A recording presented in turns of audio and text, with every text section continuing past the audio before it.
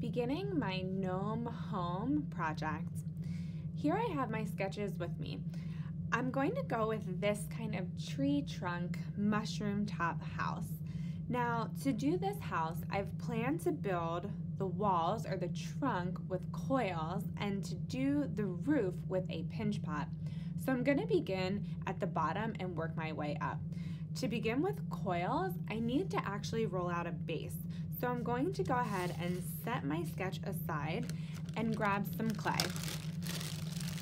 I'm going to use my floss to cut a piece of clay to create my base. I have a piece of clay here and I'm going to go ahead and smush it out to create a base. I can use the flat part of the palm of my hand, picking it up to make sure it does not stick. This is really important.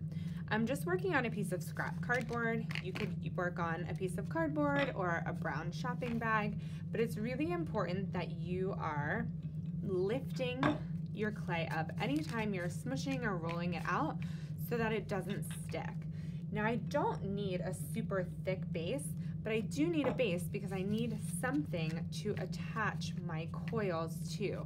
So I'm gonna go ahead and continue to roll until it's about a 1/4 inch in thickness. So once I have that, it's pretty good. I'm going to just kind of clean it up. I don't need a piece this large, so I'm just gonna use my popsicle stick here to kind of create just a little base. I might even trim it down more later, but for now, just kind of like organic shape. It doesn't have to be a perfect circle. It could almost be like on its own little gnome island. So I'm going to then carefully lift it up to make sure that it does not stick. So I'm good to go with that. I'm going to just kind of slide it up a little bit, and I'm going to take this extra clay and I'm going to begin to roll my coils. Now, I like to roll my coils on the table instead of the cardboard because the cardboard absorbs a lot of moisture and I really want my coils to stay soft. When coils start to get really dry, they start to crack and they become really difficult to work with. So I want to make sure that I'm rolling it on a surface that is not going to pull the moisture away, but is going to keep the moisture in the clay. So I'm gonna continue to roll and stretch this coil. I want it to be the same thickness or even a little bit thinner than that slab I just rolled. So if my little slab base here is a 1/4 inch, then my coil should be the same or less. Smaller coils also give us more control in our shape and our form, so that's really helpful. So I'm gonna go a little bit further and I'm ready to kind of draw out where I'm going to attach. So I have this kind of tree trunk, right? And I have this kind of natural, almost like root outline here. So I'm going to, just with my little pointed tool, kind of draw out like where I'm going to attach this first coil. So it's gonna be like more or less kind of like round overall, but I want it to have a kind of dramatic trunk. So I'm going to make a really organic shape. I'm then going to score along that line I just drew, and I will score along my coil as well.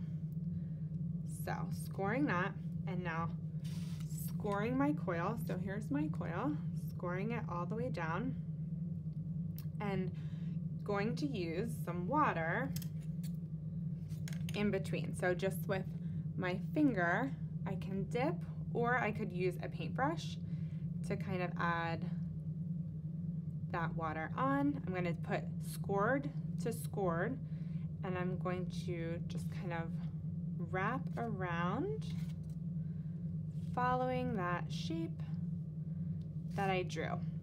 Now I'm going to kind of just build and cut out my windows and doors later.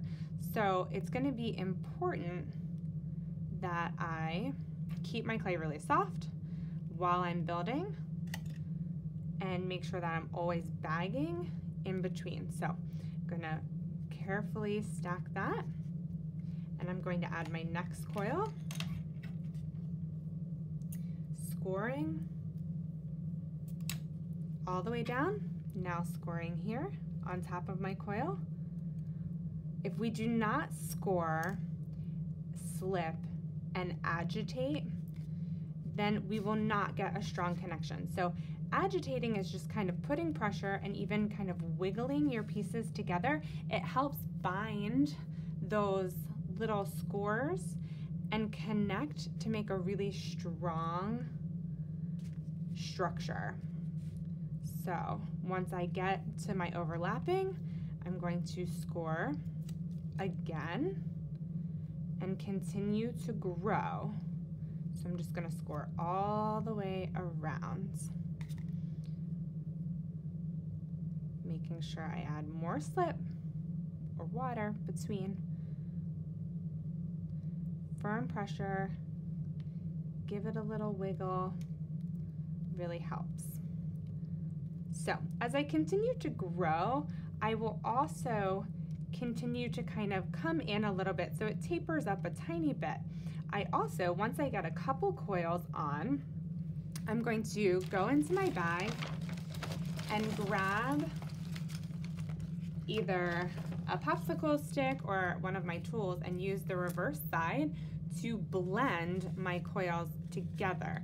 So if I lift this to show you, you can see my coils inside.